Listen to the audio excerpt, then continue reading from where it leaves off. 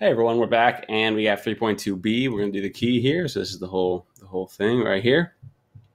All right. So the thing we should sort of keep in mind here, or when we're looking at this, is that we have that these lines are parallel right here. So with the double arrows, and then this line is also parallel with this, which has the two triple lines as well. So basically, this, and this are also all four of those lines are parallel to each other. So that'll make it much easier as we go. All right, so if I know that this is 64 here, then this has to be 64 because those are corresponding angles. And I'm going to just say aloud what my rationale is. Now, of course, you could do this in a different order, a different way, but the answers, of course, will remain the same. We have a linear pair right here, so we could say that is 116 as subtracted from 180. We know that angle A would be 64, right? Because those are vertical angles. Maybe we should make that a little darker so we can see, but I think that's fine. Yeah, let's go back. So 64, I'll just put it in here. All right. And then B will be 116. Now there's a couple ways to sort of get B here, but essentially alternate exterior angles there are fine. Okay, now a lot of people are tempted to sort of take these two angles up top here, 116, 64, and put them in as S and K. Remember, these aren't parallel.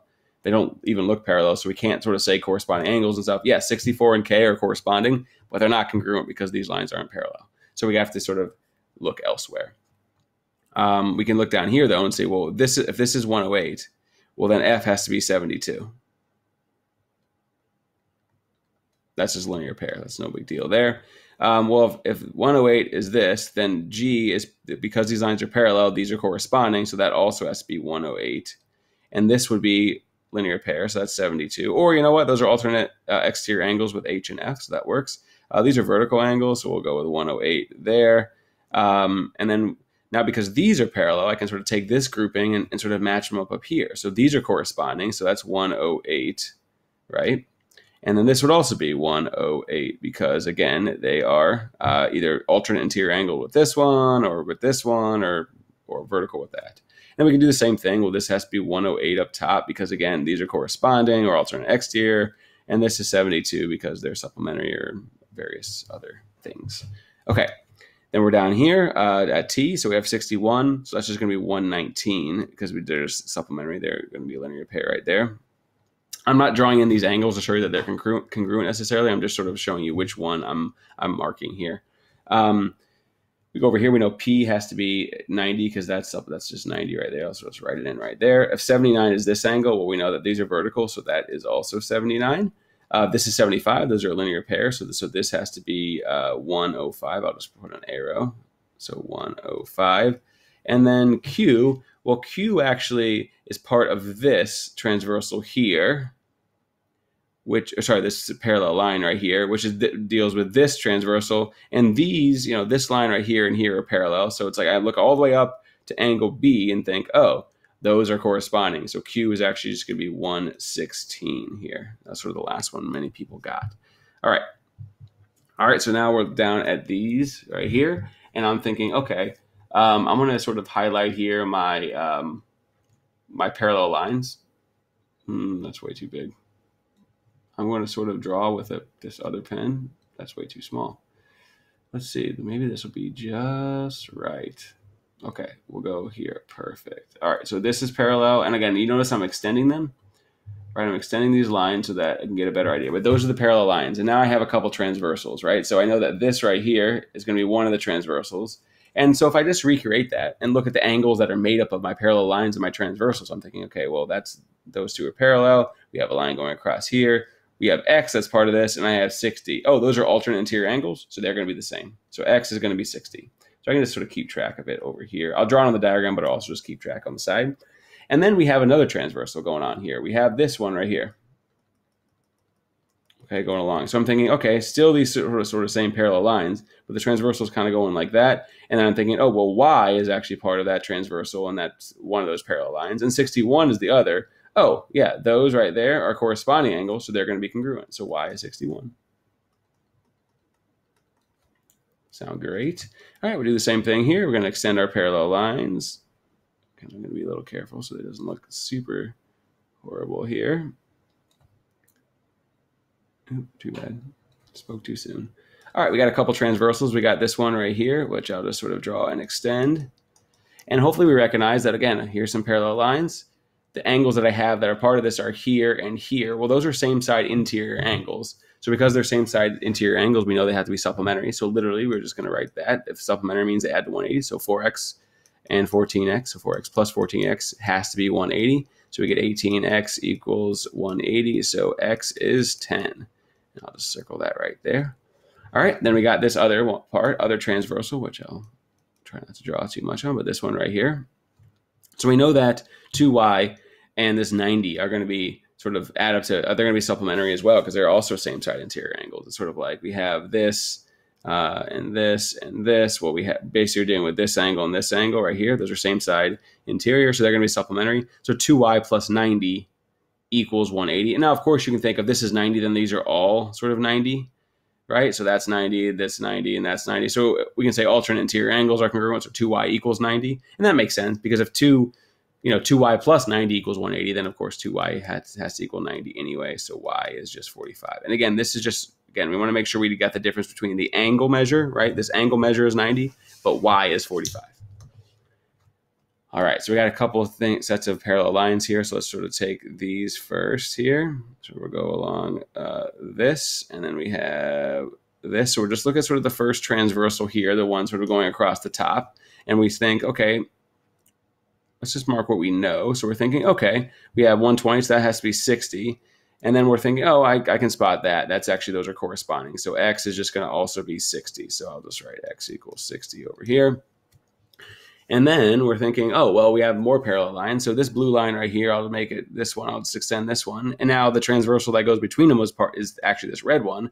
But we're thinking, oh, these are also corresponding. It's kind of like, we have these right here and right here. So yeah, those are corresponding. Just like up top, we sort of had it would be like these right here and right here. So they're still corresponding. So we know that this angle is 60 here as well. So my equation is just going to be, well, 3y plus 6 equals 60. So 3y equals 54. So y equals 9. So we have that and we have that.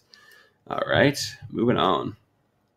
So now we're down here. We can look at, we only have one set of parallel lines here. So I'll just sort of sketch that out carefully. Careful. All right, we'll go ahead and extend. What's happening? Extend these lines here. I know it's freezing on me. Oh no, can't work like this under these conditions. All right, it's freezing, but hopefully we get better right here. All right, so we have a couple transversals, one of which would be sort of this one right here. It's better. So now I'm thinking, okay, well, if I have, again, I'll just sketch this out. I'm thinking we have these two lines. This is my transversal. 70 is made up of these two, of the transversal and this angle. And y isn't 50, is it? But x is, right? So now we can sort of say, oh, well, those are corresponding angles. So x has to be 70.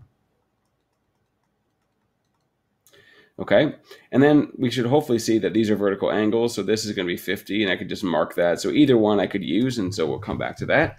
And now we have another transversal happening here. We're thinking, okay, we'll extend this right here. And so now we know that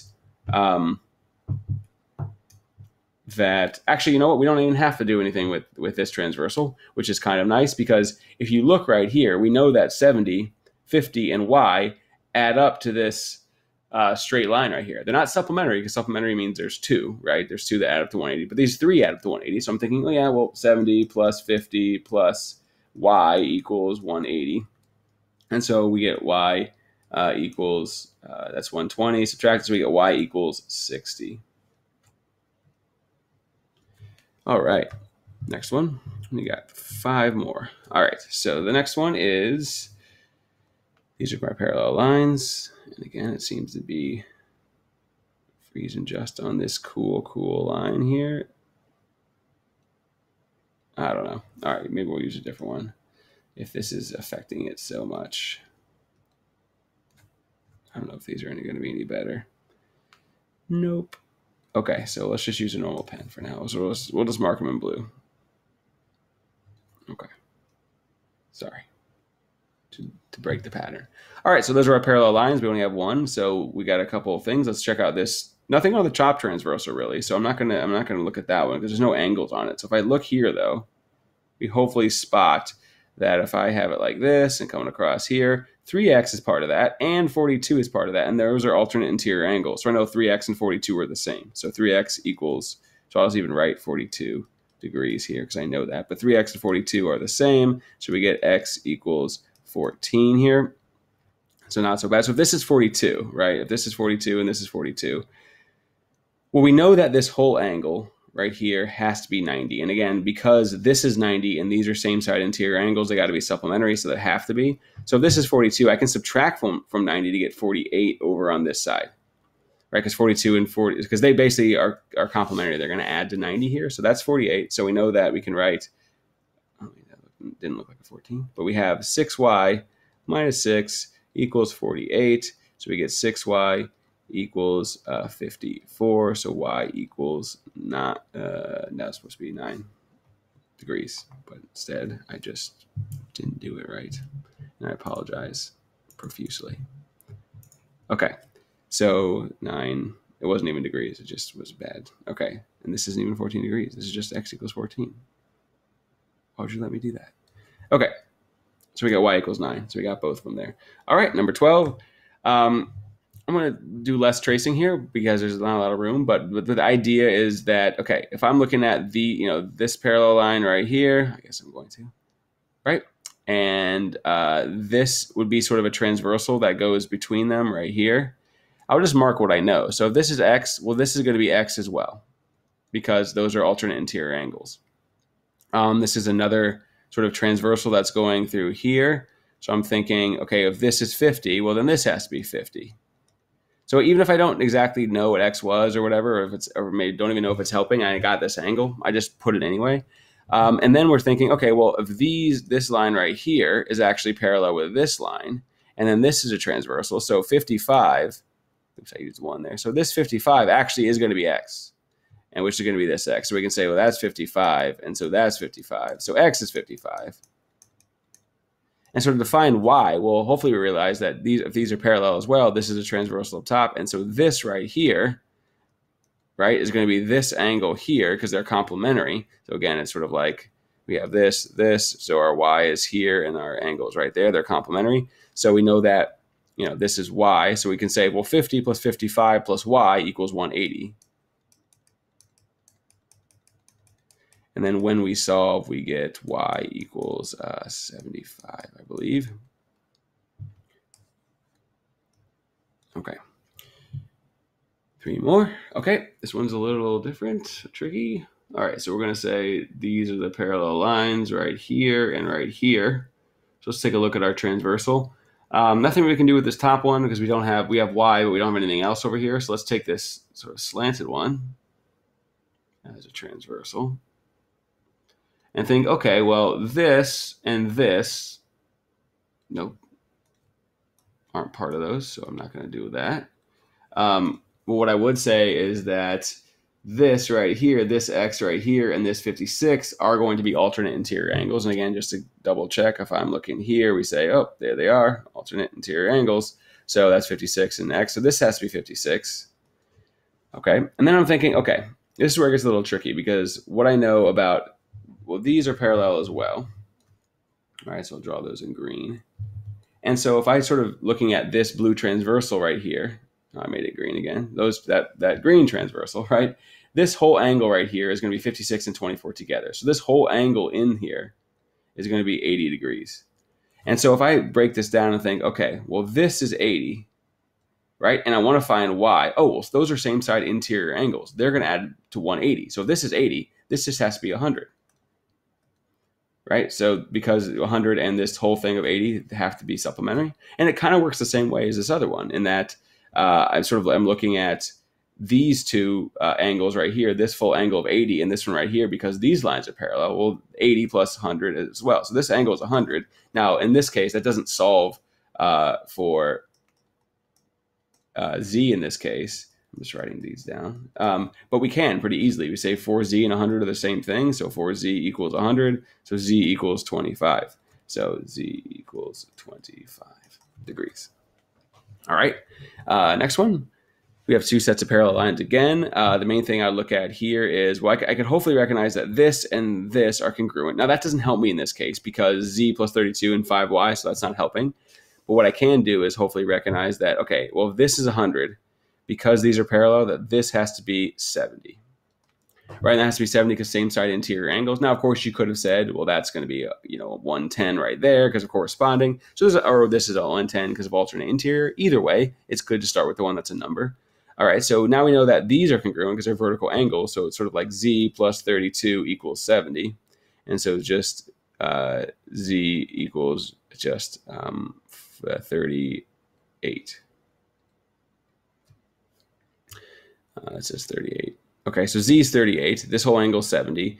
But now I know that this is 70. I do know that this is 70 as well, right? So I can say, okay, well, 5y plus 10 equals 70 because they're the same, right? So 5y equals 60, so y equals 12. Okay, and actually, if I know, like, these are actually corresponding right here, and these are same side as well, interior, so that I know that they're going to be 70. So x was 70, z was 38, and y was 12. All right, so finally the last, oh, no, not the last one on this page. All right, so we can start with x because we know that these are parallel. So we know that this and this are going to be 90. They're both same side interior angle. They got to add to 180, supplementary that is. So we know that 3x equals 90, or 3x plus 90 equals 180, but it comes down to this anyway. So x is 30, okay? We also know that if this is 90, this whole angle is 90, right? So like these two angles are complementary. But what we also know is if these are parallel, that this this angle right here and this angle right here are going to be corresponding, right? It's going to look like this, this and this. Those are corresponding angles, so they're going to be congruent. So 68 is this angle here. So 68 is going to equal 8y plus 4. So we get 64 equals 8y, so we get y equals 8. Okay? And so if this is 68, we actually know that this angle in here, because these two are complementary that we said, this has to be 22 degrees. And that's also 2z. So we could basically say that 2z equals 22, so z has to be 11.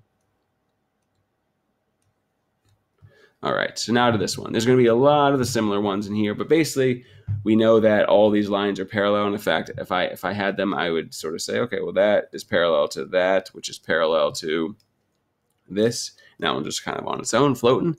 All right, so if we know that this is 70, we can know that vertical angle, so C is 70 here, and then we know that B has to be 110, and we know that A has to be 110 as well.